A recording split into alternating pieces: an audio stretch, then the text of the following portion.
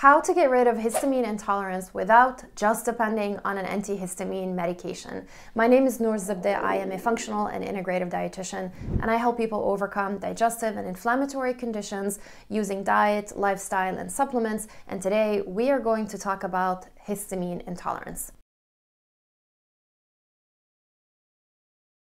Histamine intolerance happens when you have more histamine in your body being produced or coming into your body more than the body's ability to clear it and get rid of it. So as you can see, there are two parts of the equation. And when we have more histamine in the body, we are going to experience the unwanted symptoms. So we're going to have sneezing and stuffiness and itching and postnasal drip, maybe digestive symptoms or headaches or others.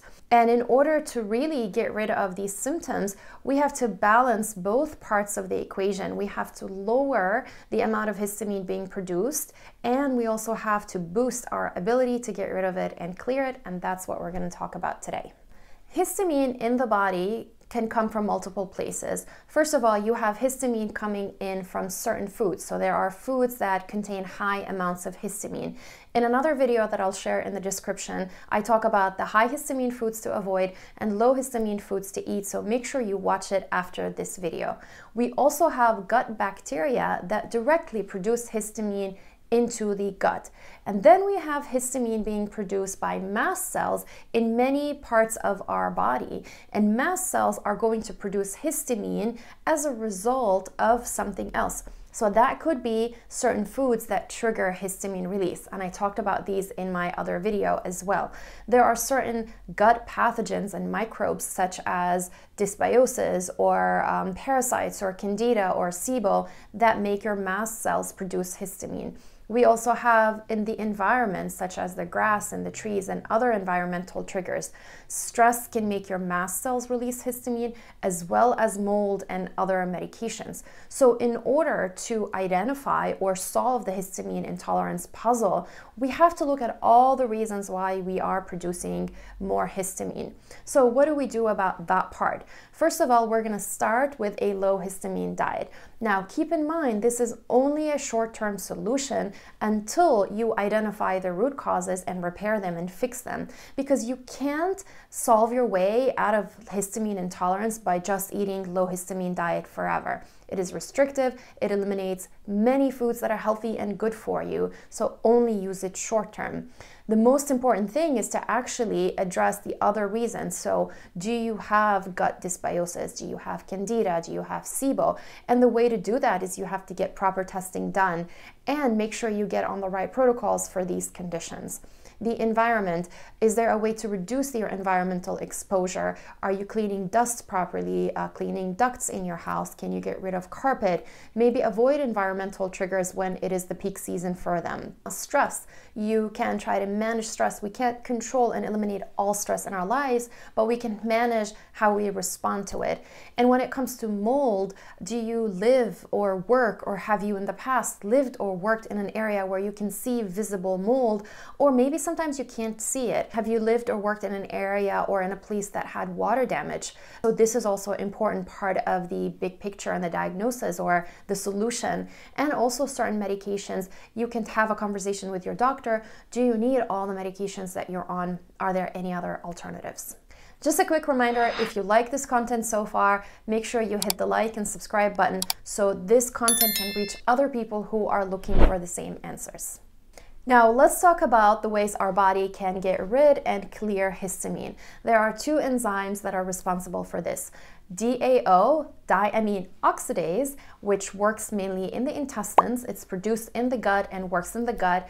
And HNMT, histamine N-methyltransferase. You don't have to memorize the name, but that is produced in our own cells to reduce histamine that is produced internally in our bodies. So in order to maximize and boost both enzymes, we have to look at the reasons why they stop working or they don't work properly and prevent these and make sure that they have the support that they need. So what interferes with DAO? First of all, eating a lot of high histamine foods is going to strain the DAO that you have. So we start with low histamine diet. Then we have gut infections and pathogens and dysbiosis, parasites, yeast, SIBO, even inflammatory gut conditions like colitis, Crohn's, and celiac disease.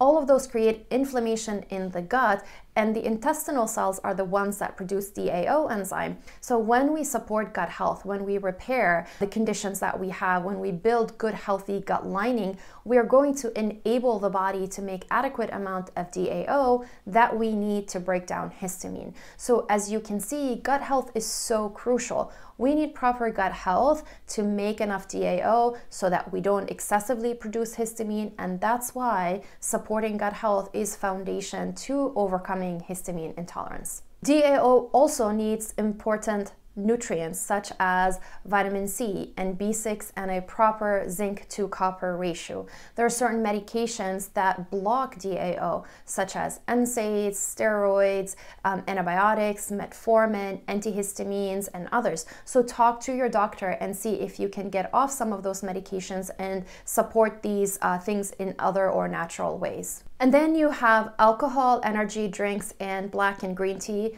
also block DAO, so we're going to reduce consumption of these. And for some people, we know that they are born with a genetic variation where they don't make enough DAO. And in this case, these are the people who would say, I've always had allergies, or I've always had stuffiness or itchiness from as long as I can remember. Sometimes they even have family members who have that. And if that's the case for you, sometimes accepting and identifying this and finding ways to overcome it is going to be a really important part of your healing journey. Now let's talk about HNMT enzyme. This enzyme needs certain nutrients to function properly. So these are B2, folate, B12, and magnesium. This enzyme actually depends on a process in the body called methylation. So anything that disrupts methylation is going to be a problem. Now, that's a big topic we're going to have to go into deeper later, but things like free radicals, when you don't have enough antioxidants in your body, you're exposed to a lot of toxins from your environment, you're under a lot of stress, or when you have gut infections, all of these are going to affect methylation, which is then going to affect HNMT enzyme. There are also certain medications that block or reduce the effectiveness of this enzyme. We also know that there are some people with genetic variation that prevent proper methylation. And again, like the DAO genetic variation, when you know that or you suspect that, you can have the proper strategies and the nutrients in your body in order to support this process. And if you suspect that you have that genetic variation, you can adjust and modify your lifestyle in order to support your body and provide the nutrients for these genes and the enzymes to work a little bit more efficiently. And you may have to be a little bit more diligent than someone else who doesn't have it. And that's okay, and that's part of who we are. What are we going to do short-term and long-term to overcome histamine intolerance? First of all, we're going to start with a low histamine diet in order to identify whether this is a problem or not, and then just ease the pressure on your own enzymes and help you reduce the symptoms so you can make progress on the other aspects. You can take external DAO, so the enzyme that breaks down histamine in the gut. There are certain supplements on the market that contain this DAO enzyme, and you can take them when you're eating high histamine foods or generally with any meal because your body may be producing histamine a little bit more than ideal or more than usual. Now, keep in mind that these supplements are made from pigs. So if that's something you're not comfortable with, you can switch to skip that step, or you can focus on pea sprouts because they also have DAO enzyme. You can also reduce the things that block the DAO. So simple one is to reduce alcohol, energy drinks, and to not overconsume black and green tea. There are also supplements that help reduce mast cells from overreacting to a lot of triggers. So these are things like quercetin, vitamin C, and bromelain. You can also drink fresh ginger tea and nettle tea, and they also help calm the mast cells. You may take antihistamine medications, but that's only for a short-term solution and only maybe at seasonal times. Here's why.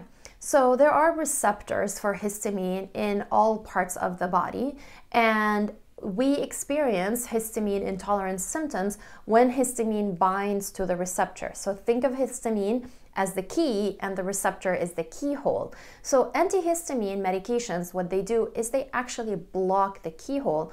They don't reduce the amount of histamine being produced in your body. And in fact, you may actually produce more histamine because of taking antihistamines, because the body is sensing that something is off and it needs to make more and more. So what happens is the minute you stop taking an antihistamine medication, you have a whole lot of histamine circulating in the body and all the symptoms will come back. That could explain why sometimes people have to increase the dose or switch from one medication to another because some medications stop working. So if you need it for a few weeks in the year, that's fine. But if you depend on antihistamines and you have to take a couple every single day, or else you'll wake up with mucus and itching and hives and headaches, something is not right. And you really have to do this digging to find out what the root causes are for you. Now, for long term, let me ask you something. If you have a faucet that's open, would you go and grab towels to collect the water and dry the floor? Or do you first try to close the faucet? And this is what we want to try to do for long-term histamine solution. We need to find why there's histamine spilling into your body, especially if you're already on a low histamine diet and it's still not helping. Why is your body producing all this much histamine? So we need to close the faucets. This may be a simple journey for some people, but for others it may take months or years. And it may take several providers in order to address all the different things that trigger mast cells. So if you're looking for someone to help you focus on the gut and the digestive component of it, you feel free to reach out. I'll put my information in the description. And this is exactly what I do with my clients. I get them tested for food sensitivities. We do gut assessment. We check for these conditions that I had mentioned, and I put them on a supplement and diet and lifestyle plan in order to overcome these issues. For the meantime, stick with a low histamine diet while you investigate, while you're looking for other solutions and long-term solutions. Try to reduce your stress, try to reduce exposure to toxins and chemicals, eat an anti-inflammatory diet as much as you can, and try to get good quality sleep, because all of these lifestyle strategies are going to help you overcome histamine intolerance. Now, if you like this video, make sure you like and subscribe, and leave me your comments. What is the one aha or one thing that you learned from this video that you didn't know? And I'll come back and answer your questions later, and I'll see you next time.